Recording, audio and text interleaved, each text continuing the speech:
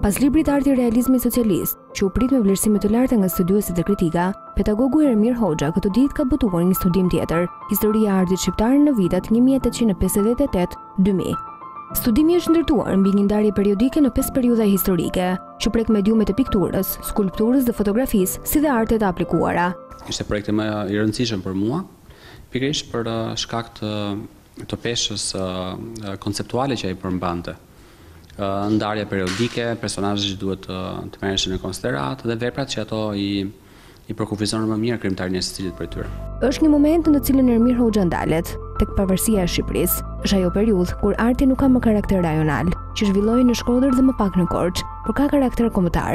Me mbarimin e luftës së dytë botërore, edhe arti kthehet në një instrument të komanduar nga vullneti i pushtetit komunist. Të çorientuar, artistët improvisuan mbi shembujt e veprave që pëlqeshin në konkurse dhe që lakmoheshin në debatet e shumta në shtypin e kohës. Mbas 45-s realiteti ndryshon totalisht, funksioni i artit ndryshon totalisht. Çdo artist që i superonte apo i provokonte negativisht kërkesat e shtetit, ndëshkohej.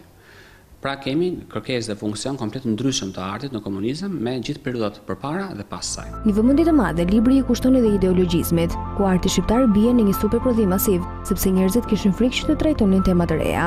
Periudha e fundit, të cilën autori e quan në kërkim të kohës së humbur, nis me vdekjen e diktatorit Ermir Hoxha, e deri më pas në vitet 2000. Artistët munduan të fillon të secili të ishte modern, po të fillon secili të kërkonte zërin e vet personal, të kërkonte një identitet artistik. Dhe për mua kjo është shumë e rëndësishme. Historia e artit shqiptar në vitet 1858-2000 është në këtë mënyrë një qasje e vështrimit brenda dimensioneve të veprës, mënyrës si është krijuar, tërheqja që të dikton dhe misteria e saj që transmeton.